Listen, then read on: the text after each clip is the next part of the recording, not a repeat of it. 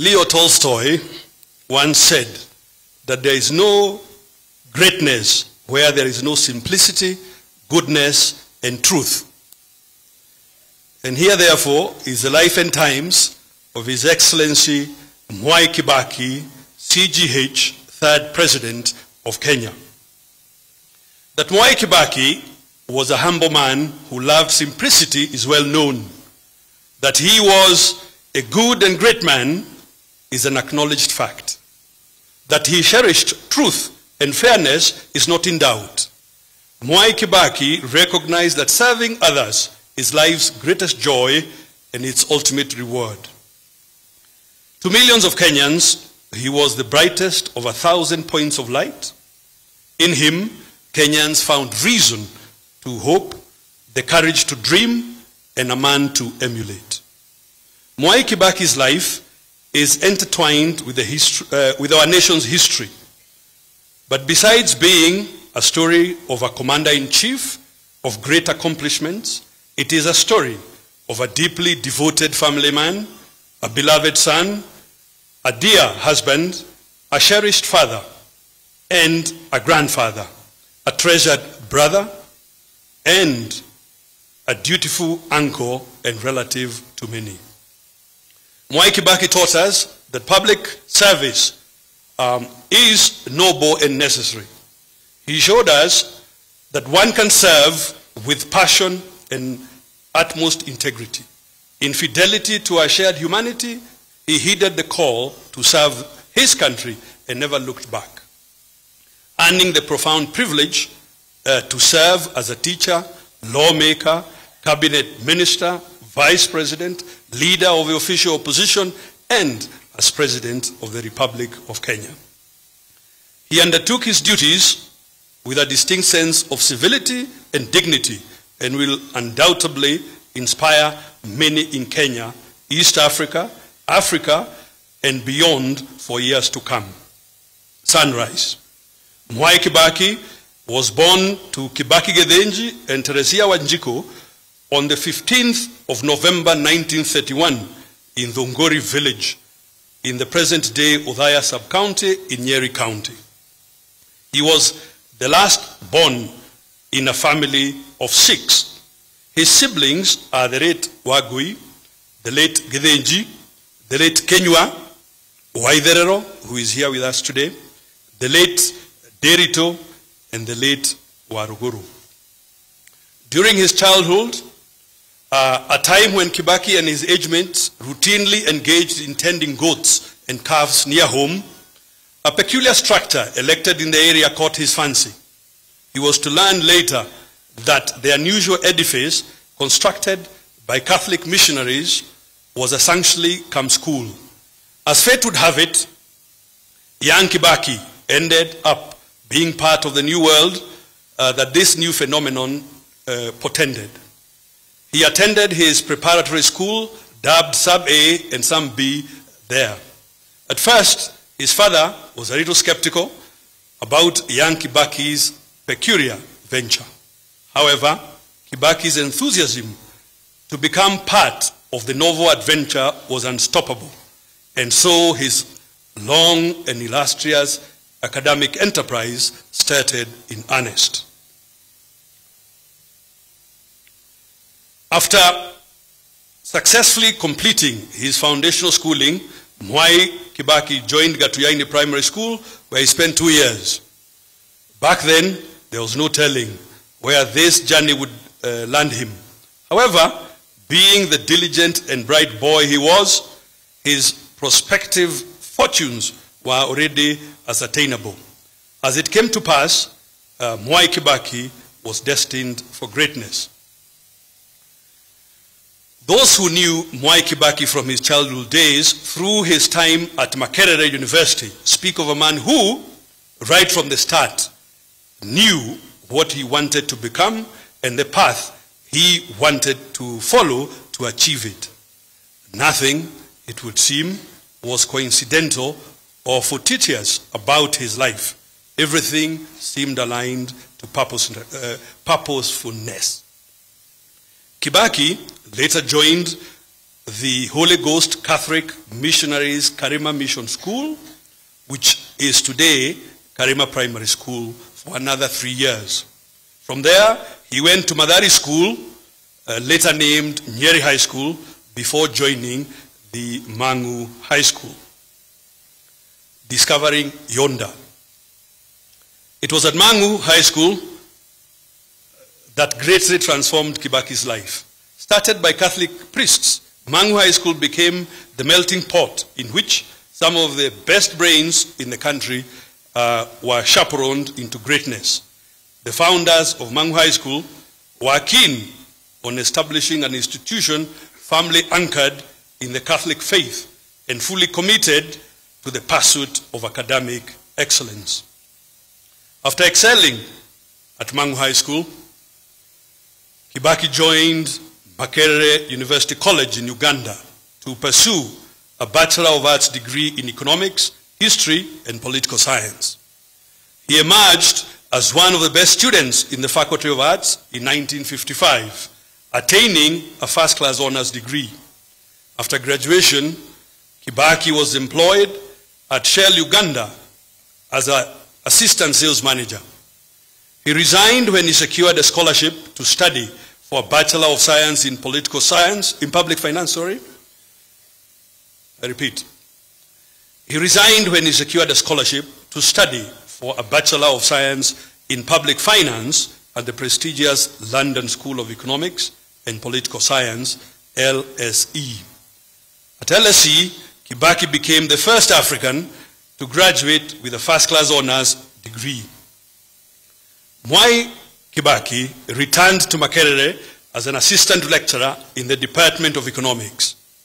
The university would, years later, in 2012, bestow upon him an honorary Doctor of Laws degree as a testament to his distinguished and outstanding contribution to public service at the national, regional, and international levels. The tree and its branches. Just as a farmer plants a small seed which grows to become a large tree with branches that yield a bounty of fruits, as well as providing a safe and secure shade, Mwai Kibaki settled back home when he met and wedded Lucy Muthoni in the year 1961. Their union bore them one daughter and 3 sons, Judy Wanjiko, Jimmy Kibaki, David Kagai, and Tony Githenji.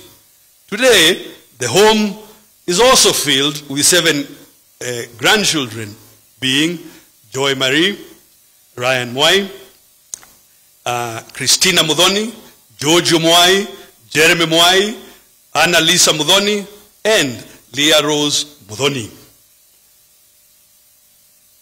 Political inclination. Makerere was where Mwai Kibaki launched his political career.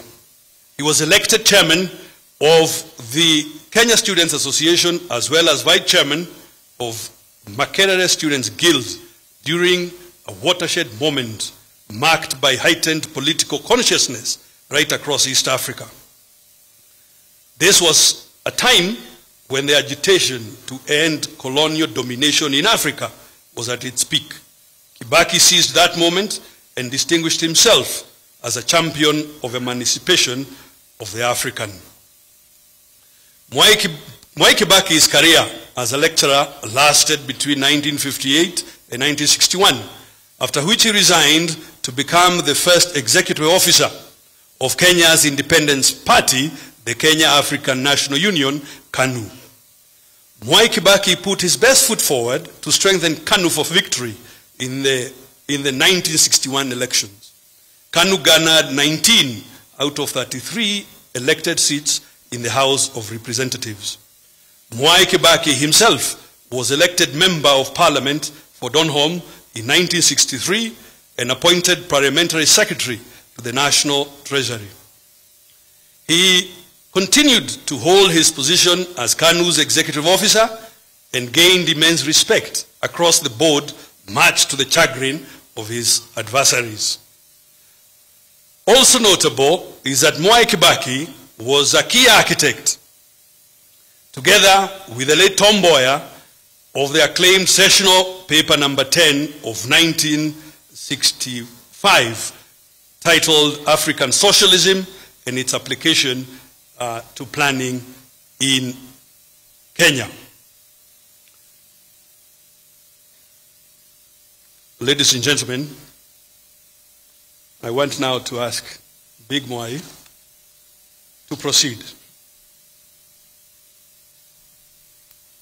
Joining the cabinet, Mwai Kibaki became a full cabinet minister on May 3rd, 1966, when he was appointed Minister for Commerce and Industry. He would 3 years later be appointed to serve his nation as a Minister for Finance. During his tenure at the National Treasury, Mwai Kibaki guided the country through a global economic turndown and managed to steady the fortunes of a relatively young economy to safe shores. Given Kibaki's notable exploits in the arena of leadership, former World Bank President Robert McNamara described him as one of the greatest economic brains to have emerged from Africa. Kibaki's former lecturer at Makerere, Professor Kenneth Ingham, believed that Kibaki had stayed long enough in academia. He would have ended up as a president of the World Bank. A rising star. Upon the demise of the founding father of the nation, President Jomo Kenyatta, in 1978, Kibaki became President Daniel Arap Moi's vice president. Kibaki's star was clearly on a climbing trajectory.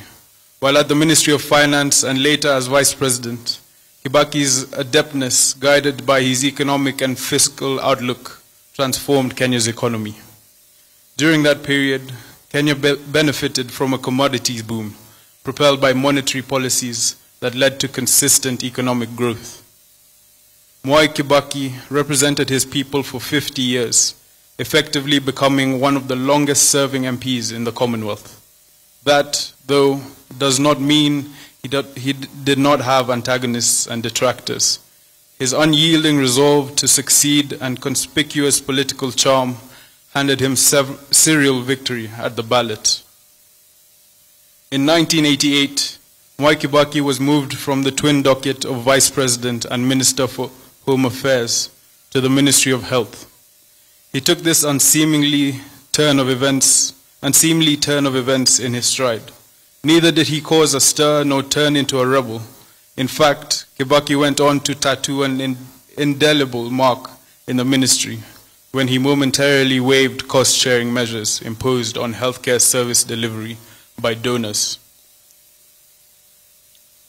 The 1980s were uncertain times for politicians. The ruling party, KANU, had tightened its grip on dissenting political voices than ever before.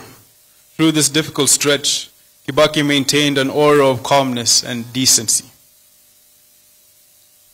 Opposition leader. In December 1991, Mwai Kibaki announced his resignation from government and formed the Democratic Party, DP. He thus started a new political journey. When Kibaki lost the presidential election in 1992, coming third after the late President Daniel Arap Moi and Kenneth Matiba, he found himself in unfamiliar territory, the opposition. For a man who had been in government all his political life and vice president for a decade, this presented a new opportunity to serve Kenyans. He even brought a fresh wit and humor to the House, and later in his presidency by treating the public to many memorable light moments, usually in Swahili. Kibaki's political triumph finally came in 2002, when the National Rainbow Coalition, NARC, picked him as its preferred presidential candidate. He got more than 65% of the vote. On the 30th of December 2002, Kibaki was sworn in as the third president of the Republic of Kenya on a wheelchair, having survived a near-fatal accident while on the campaign trail hardly a month earlier. He served as the head of state and government until 9th April 2013, when his successor, President Uhuru Kenyatta, ascended to the presidency.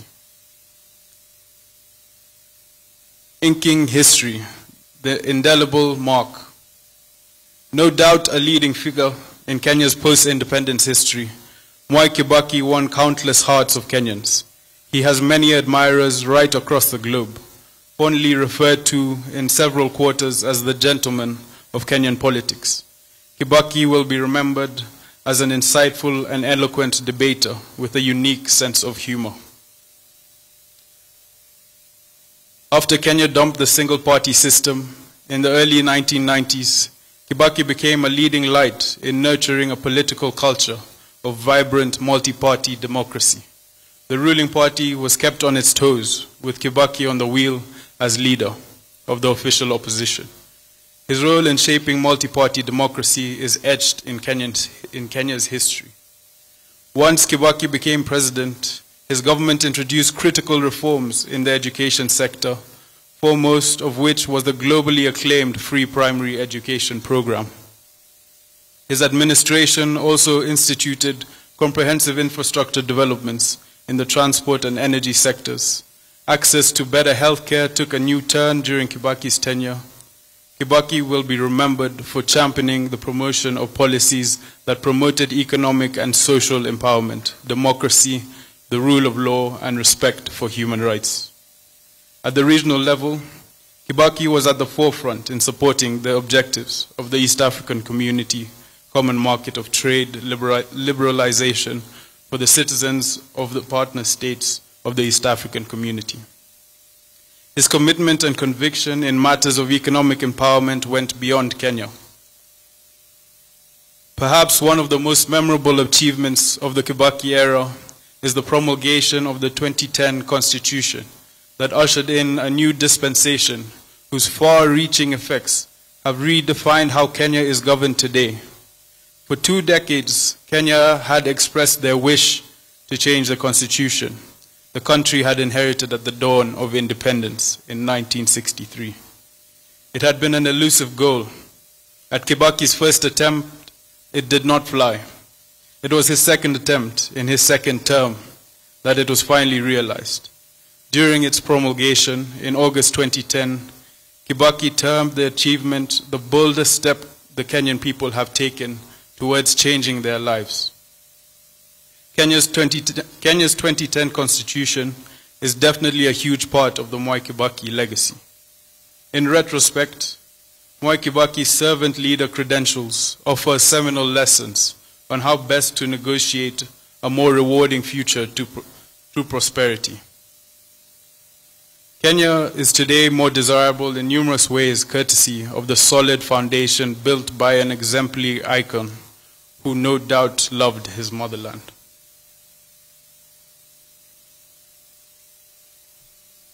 Fare thee well.